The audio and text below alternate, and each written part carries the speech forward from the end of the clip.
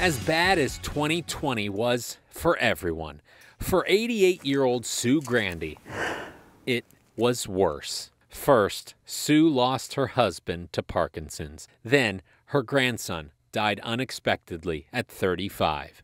Cancer then took her daughter, and before the year was over, her brother, sister, and dog were gone too. Sue says for a while it was hard to find joy.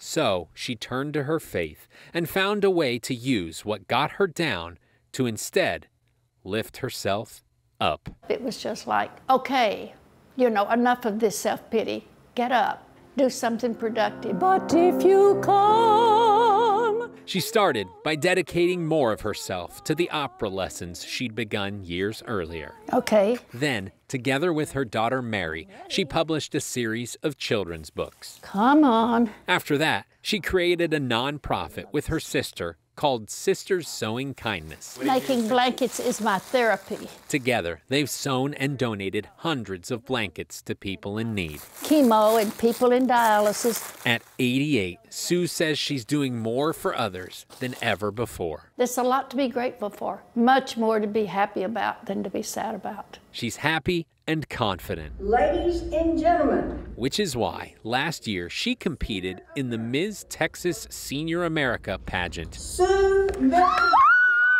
and won. She'll compete for the title of Ms. Senior America next week. After the hardest year of her life, Sue says she's found joy and purpose. What we really need, people that'll stand back and hold the door and that'll slow down and let you in traffic when you need to get there. Small kindnesses matter.